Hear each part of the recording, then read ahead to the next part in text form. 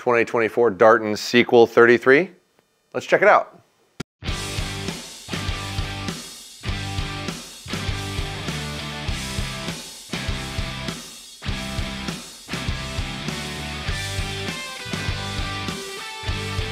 Hello and welcome back to the YouTube channel. MFJJ here with podiumarcher.com, looking at the new Darton Sequel 33. This bow is, what's the date here? It's November 28th, and this is going to launch tomorrow. So I'll be burning the midnight oil to edit this out so I can launch it when I'm supposed to. This bow is $1149.99. How long till production's actually ready for these, when these shipping? Should start shipping in about 2 weeks. Okay, so you should be able to start receiving these in 2 to 3 weeks from launch date.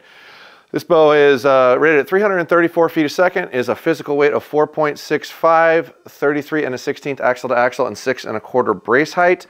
New cam system, might look a lot like, my first inclination was this is a Bowtech and PSC had a baby, which Darton does license some of what they make to them, so it's not like a knockoff. This is actually their tech, and I really like what they've done. They're gonna have a new shim system.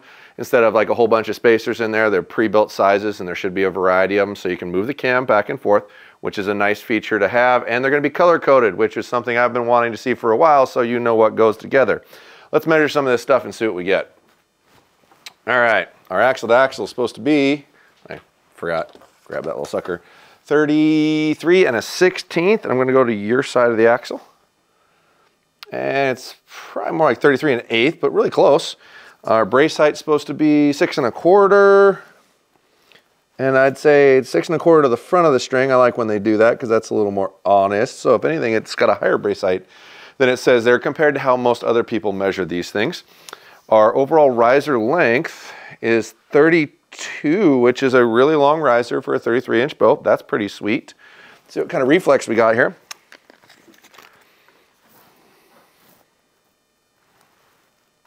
Looks like 1.5 inch reflex. That's pretty reasonable for this overall dimension and spec with a 6 1/4 inch brace. Let's see what our physical weight is. Okay. Now they measure that weight without this little fella on there. So we took that off so we can get a fair measurement. There we go. Just need to be reset. So coming in at like 4.7 with the arrow rest on there. So that's actually a pretty good number. That's anything a titch light, so that's awesome. We'll go ahead and put that back on. Whoa. Check our physical draw weight. And are we already set at the, this bow goes to, it's 25 1/2 to 31. And it looks like we may need to change the draw length here to get this set right. And it's a 50-pound peak, 60-pound peak, and 70-pound peak. So before I bother checking the weight, I should probably reset the draw length. Go ahead. All right, so we clarified that the bow is set at 30 inches. Now I just got to check our draw weight here. 0, okay.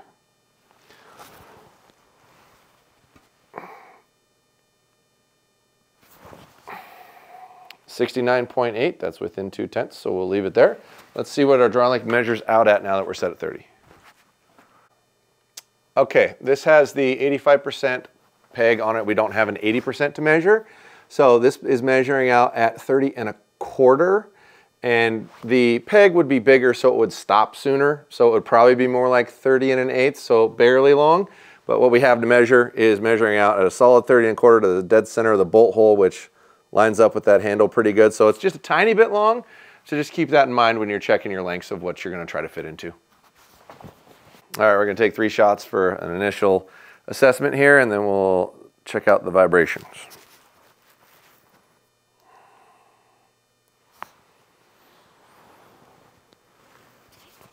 So draw cycle is pretty consistent all the way through. There's no big hump and no big dump.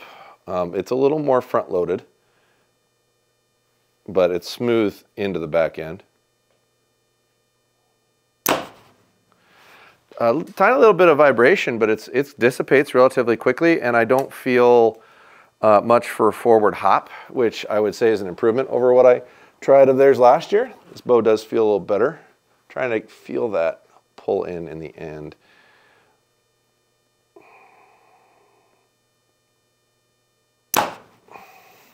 Yeah, there is some initial, and that gauge will tell us better, but it dissipates really, really well.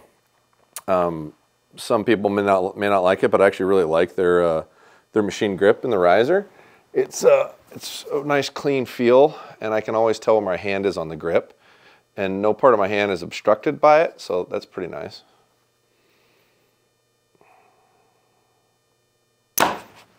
All right, let's set up the vibrations. Okay, we're going to do our 3 shots for vibration. Set the record. Okay.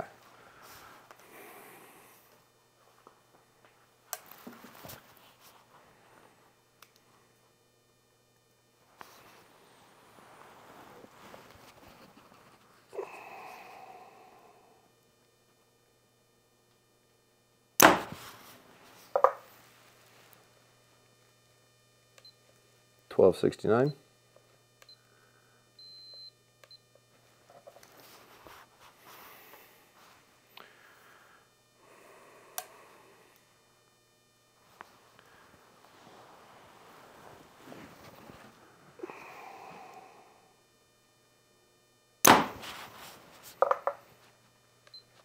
$13.40.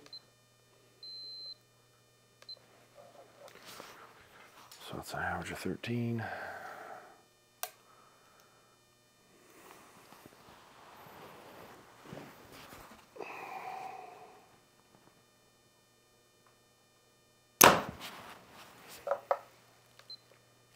$11.2, so 13, 13, 11. So that's should be about a 12.2. All right, we'll see what kind of speeds we get. All right, this is 70 pounds, 30 inches, 350 grain arrows. 3 through the chronograph. We're looking for 334 feet per second.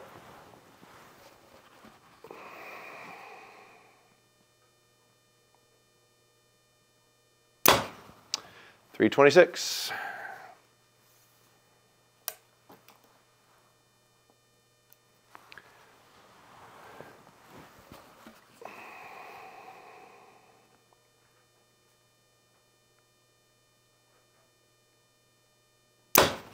$325.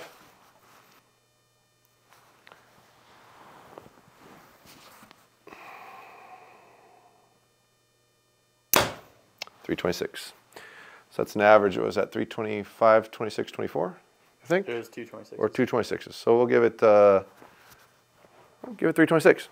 All right, now we'll shoot 450s and 550s and see what we get there. All right, now we're gonna shoot some 450s and 550s.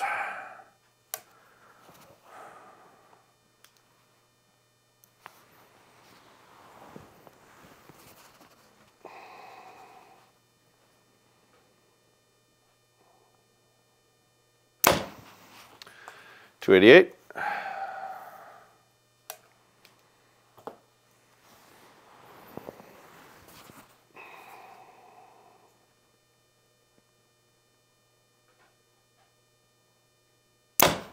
$287.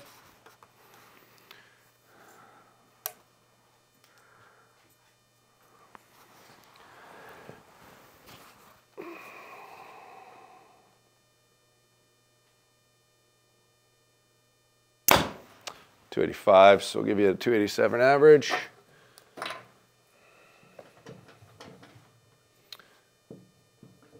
All right, so we get 550s here.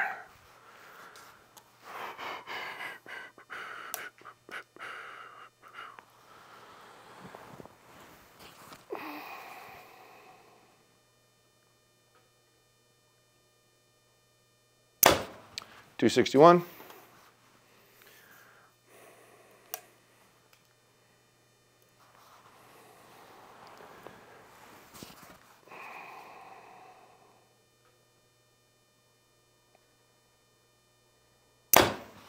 $259.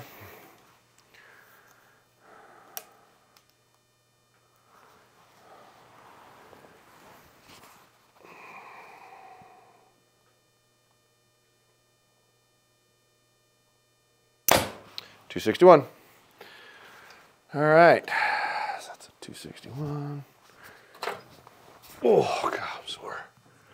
All right, so let's take a look here. Where's that one I filled out? Speed. So you're within 8, getting a 326 for a 6 1/4 bow, 33 and an 1/8 inch brace height. It's pretty reasonable speed. It's not the fastest one, but it's also not the slowest one, and it does feel really good. So I'll give you at least a 4. I'm gonna think about that a little bit. So tunability, we're still dealing with a shim system, but that does have shims and yokes, so it's a little bit ahead of your basic shim system. It's not gonna, you still gotta take the axle out. It's not like super simple, so I'll give you a 3 on tunability. Features, it does have an integrated rest, but that's kind of it. There isn't any other features to be said there. So I gotta give you a 2 there. I'd like to see you guys work on that a little bit more. That's from a previous thing. Balance, the bow actually balances really well. It doesn't feel top heavy. It doesn't feel weighted in the bottom. I'll give you a 4 on that. The back wall is really solid. I didn't get to feel it with 80% because we didn't have that, but it does cycle and hit real clean and real good. I'll give you a 4 there. I do really like the grip. I wish there was a little more edge to it because it's almost too contoured. I can still feel it, but personally I'd like to feel a little bit more of an edge, so I'm gonna go ahead and give you a 4 there. Draw cycles, it's a little heavy in the front, but not bad. I think for the speed that you're getting, it's a pretty clean draw cycle. Wouldn't call it perfect, but it's still good. 12.2 for a 4.6 pound, 33 inch bow is a little higher, so I can't like give you a 5 on it. I'll give you a 4 there. Let's see, what else am I missing here? I did these off camera, I filled them in, so our weight was pretty close, but the bow's still a little heavy for that size. That bow could be made lighter, so I can't give you a 5 on it, but I'll give you a 4. Yeah, the ATA was a good overall physical ATA and super close. It wasn't exact, but it was super close, so that's a 4. And your brace height was spot on, even if not anything more forgiving, and it's more than 6 inches, so I'll give you a 5 on that. I did mark down a little bit on the draw because it was a little long. I'll give you a 4 there. And reflex geometry of 1.5 inches isn't bad at all. Like, it should be still a relatively forgiving bow, but if that number is below 1 inch, I'd give you a 5 on it, but it's still pretty good. And 1149, so this is a tricky question. There's a lot of bows out there in this I'm going to say this price point to the $1,400 price point. So they're at the bottom of that price point in my mind. So I think it's actually a more than fair price for the product. I know it's not the biggest name in the industry, but they have been around a really long time. They hold a lot of patents and have made products and have been there. So when you're like getting a lifetime warranty from something, it's kind of nice to know the company's been around a long time, still in existence, that kind of deal. So price-wise, I'll go ahead and give you a 4 on that. So let's see what we come up with here. 4, 8, 10, 13, 17, 18, 19, 20, 21. You get 25 high score. And the MFO, 16, 20, maybe 29. So those are really pretty fair numbers for that bow. I'm actually relatively impressed with it. There's so many bows at that price point though, so it's gonna be a little trickier to see where it fits in most shops. But it's definitely a bow you should really compare and give a fair analysis to. I mean, let's be realistic here, they did redo everything on this bow. It's a new riser, it's a new roller system, new cam. This is new for the whole year, pivoting adjustable module, yoke adjustability, shim adjustability, roller guard, wider limb stance. Like, they really went through and redesigned the whole bow. So kudos and hats off to them for doing that. I appreciate innovation and trying to make a better product and not limiting what your options are, i.e. we're just going to change one little part of this year and then one little part next year. So hats off to Darton for making an effort there. I'm not sure where it'll fit, if it will or not, but it is an intriguing bow, and we are allowed to sell these on our website. So we will probably carry some, bring some in, and list them up for you on there if you're interested in purchasing one. If you don't see the one that you're looking for on there, message us and let us know. You can email through the website saying, hey, I was looking for this config. I don't see it on the website. Are you getting one in? We'll go from there. All in all, it's definitely one to check out, and they also have a couple more coming out that are more price point restricted that I'm super excited to test, but we don't have a 70-pound bow yet, so we can't do it yet. But as soon as we can, we'll get it out to you and let you know what we think. Comment down below on what you think of this video and other videos that we make and how much of a moron or genius or idiot or whatever that I am. I don't care. Put it in there and let the community share. I rarely ever delete a comment, even the ones that aren't very nice. I still, in general, just leave them out there and let people have their own opinion because I believe everybody has a right to that. You don't have to like me, and that's fine. I don't care. It really doesn't make, I'm not going to sleep any differently one way or another. I'm simply trying to give you an environment to test these numbers in the same place so you have a fair comparison, so you can hopefully make a better decision ahead of time. Do a little homework before you show up at the shop to try them. Thanks for watching.